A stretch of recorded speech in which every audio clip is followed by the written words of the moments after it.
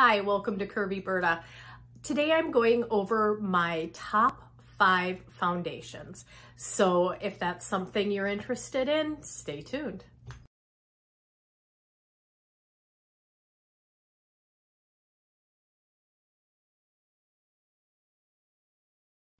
So there are 3 very naughty kittens in the room with me today, so we'll see if I can get through this without being attacked, having my lighting or my camera destroyed, or having someone run off with one of my foundations. So we'll see how it goes. So number 5 in my foundation countdown is the Tarte Double Duty Foundation. This is a, let's see, what do they say it is? It is not waterproof. It has no SPF in it. I love the coverage that this gives me. I have it in 22N, light natural. This is really nice. I received a sample of this in an order that I did at Sephora, and I liked it enough to order it. So I used the sample and I liked it enough to order a full size, and that says a lot. So it's the Double Duty Beauty. It has a pump. So I put it on the back of my hand and then apply it with my sponge. I probably waste more product than I need to, but that's the way I like to apply it. This has it does have pretty decent coverage. I would call it medium coverage. I wouldn't call it full coverage. It's a good medium coverage. I don't sweat it off. It lasts all day. It gives me what I want. Covers up my, evens out my tone with redness, evens out my little spots, my sunspots, and my freckles along my hairline. Those are pretty much covered with this. I do still see the mole. I do still see a few things that I have that aren't covered. That's why I'm calling it medium coverage, but it does last. The only complaint I have with this, as they're disappearing off my table, is that it doesn't have any SPF in it. So that adds another layer of, another step in my routine because I have to add SPF on. So Tarte Double Duty Beauty Foundation. My number 4 foundation choice is the Urban Decay All Nighter waterproof long wear liquid foundation, full coverage, matte finish, and this is in the color in the shade 2.5. Besides the fact that the container is just gorgeous and it could sit on my shelf and I would be really happy with that, it is a really nice product. This very well would be my number 1 if it had SPF in it. I don't like extra steps, and I have to take an extra step with this. So yeah, otherwise this would be number 1. This is a fantastic foundation. It doesn't sink into my wrinkles. It doesn't seep in. It doesn't settle into my pores. It doesn't enhance my number 1 or my wrinkles across my forehead. It really is full coverage. It really does a great job, and it's waterproof. So it's great for those days at the beach, or if you're gonna be sweating. It's a great foundation to use on those days. It just doesn't have the SPF. It's got great coverage. It goes on like a dream. It's not streaky. I put it on with my sponge and then I brush it in with a face brush, like a face brush, and to get any spots out. And I do that with all of my foundation, and it looks beautiful. It's absolutely lovely. It's a nice matte finish. It doesn't have any shine to it. I'm not a big fan of shine. I add my shine where I want it with my highlighter. I don't want to be shiny and dewy looking all day. So I like this. It's a good one.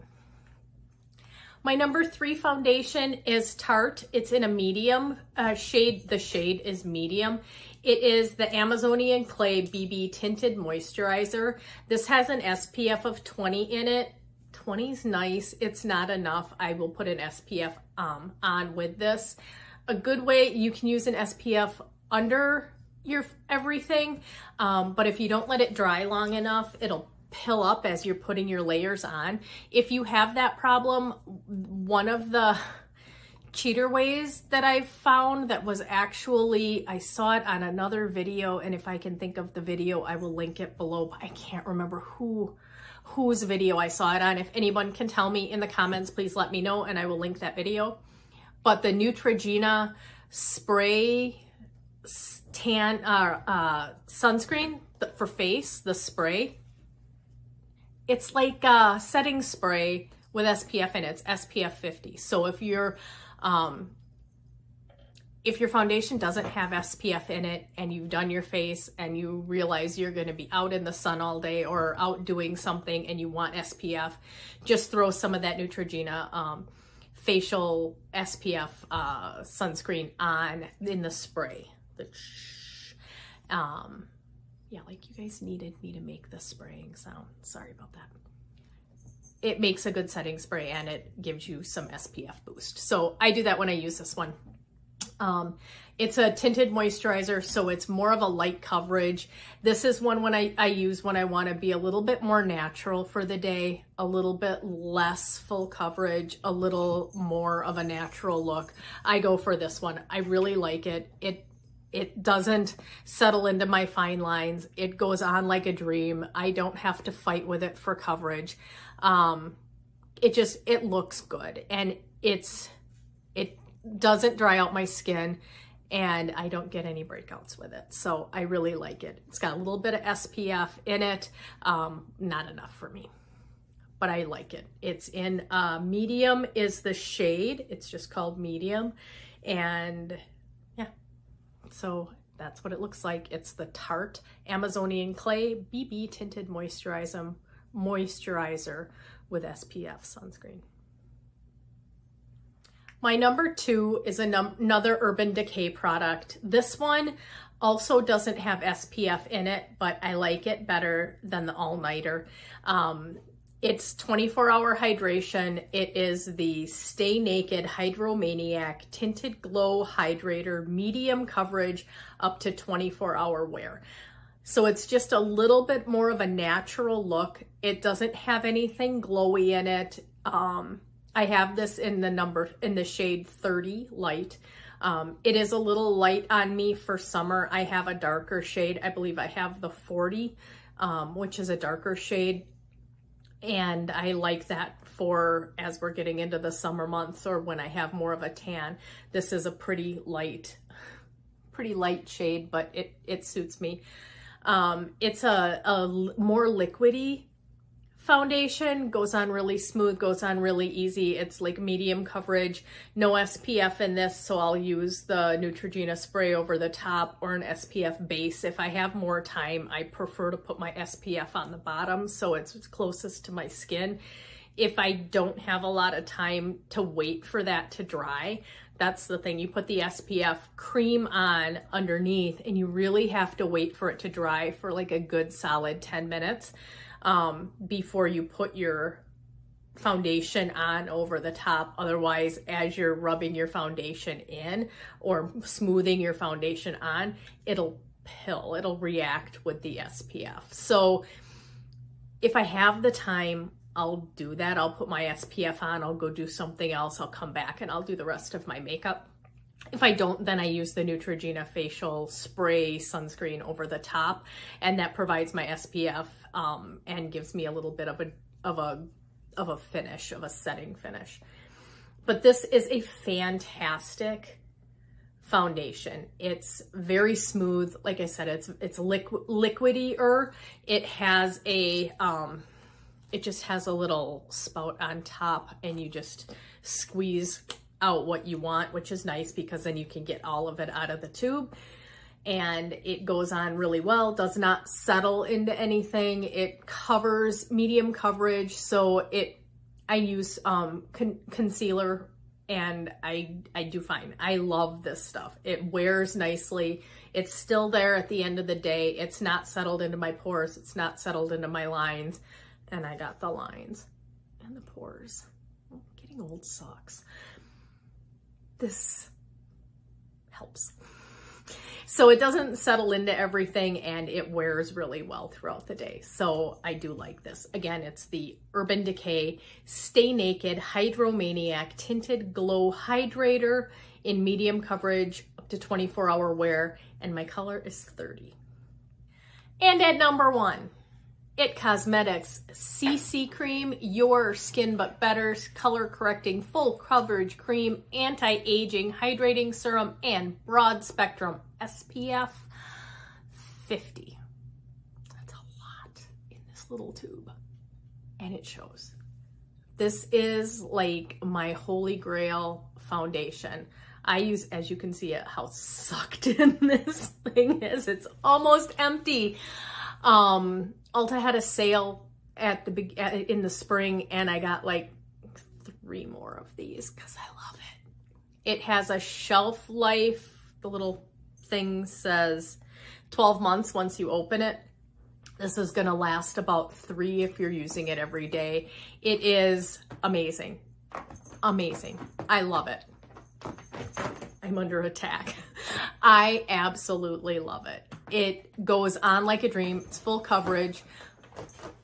So my friend is here again. He's gonna eat my plant. That's not your salad bar, pal. It's bigger than you. Go play. So it goes on like a dream. It doesn't settle into my lines. It covers my dark spots. It covers everything. It's beautiful. It doesn't settle into my pores. At the end of the day, it'll settle a little into the pores on my nose if I don't use the pore blurring primer. I tend to use that every day just because my pores in my nose for some reason are huge these days.